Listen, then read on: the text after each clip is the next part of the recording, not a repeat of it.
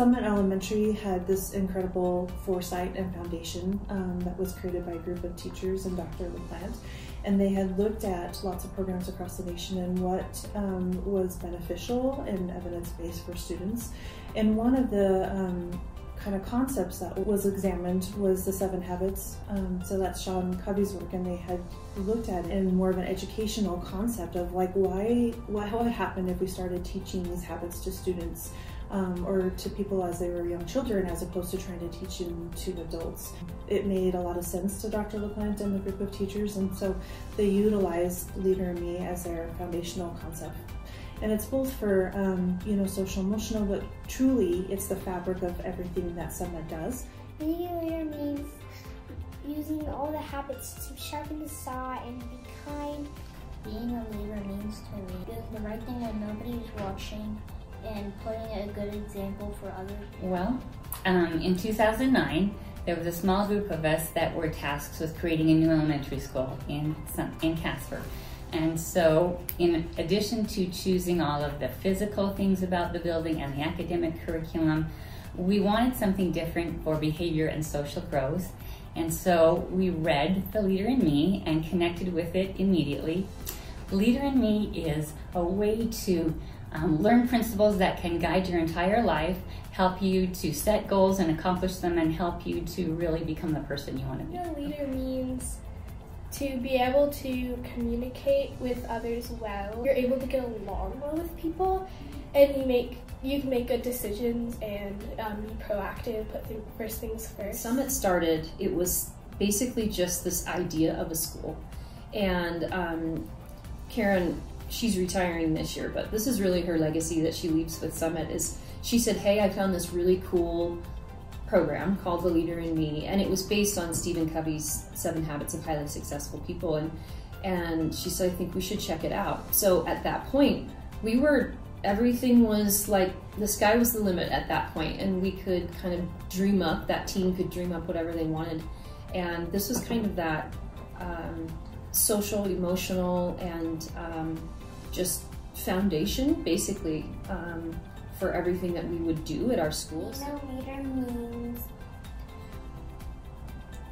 doing what's right when nobody's watching. As a leadership team, when we were building this elementary school, part of our charge that was given to us from the superintendent was to build a school that would be an excelling school and would produce adults that were successful and well-rounded and that led really fulfilling lives.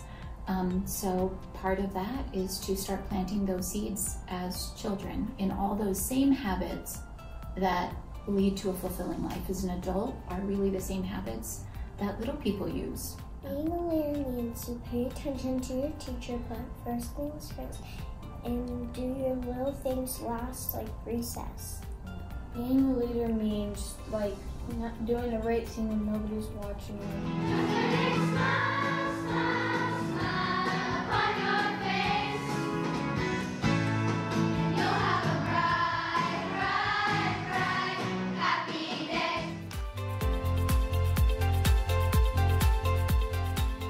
The Leader in Me is a system, basically, of habits that you practice that help you as an individual, and then once you've perfected kind of those first 3 habits, they work into interpersonal relationships. Even the very first habit is about being in control of your own emotions and putting some space between how I respond to every situation, and we call it choosing our own weather.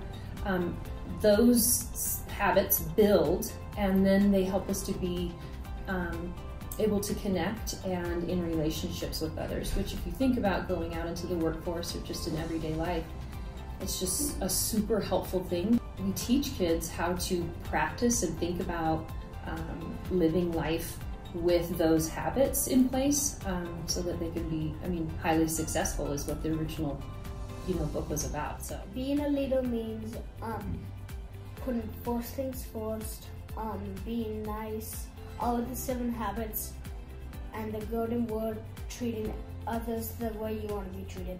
Being a Leader in Me school is part of who we are. it's part of our culture. It's what we really want the children to achieve for lifelong learning and lifelong goals. And so that lighthouse status was just another step to say we were on the right way. We could see the impact of how Leader in Me focused and helped our children as they moved on up into further schooling and on into life. Being a leader means helping each other, being responsible, being kind to others. It's the fabric of everything that Summit does, and so it's what we teach students on how we're going to integrate the 7 habits in our lives, but also as teachers and all staff at Summit Elementary, the expectation is that you know and you also live the 7 habits. And so I think it's created this incredible fabric, and that it weaves into all conversations, into everything that we do each day. Being a leader means that you do the right thing when no one is watching.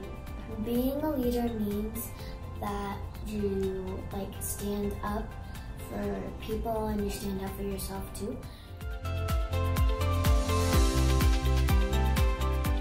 So we always, one of the things that we do with the Leader in Me when we have any new staff come in, and especially at the very beginning, is that we were just trained in the 7 habits. So those were personal skills first, and we reflect on those skills all the time.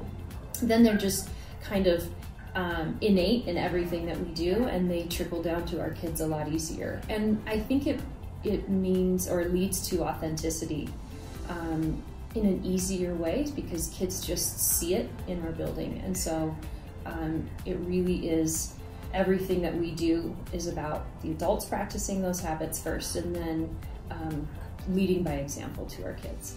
Being a leader means doing the right thing when no one is watching, and also being a good citizen to your community. Being a leader means being a good citizen and helping people. 13 years ago, 14 years ago, when we were beginning to, this was just a vision. It wasn't even a brick and mortar school yet. It was just the idea and the seeds of this school. Legacy status wasn't even something that was a potential at the time. Like, it is something that has grown and was a bar that was put out there after we became a school. So it's wonderful to see, like, I don't know what the next step will be. Now that we're here, I wonder what the future looks like, which is such a wonderful place to be, to know that the future holds big stuff that we don't even know yet.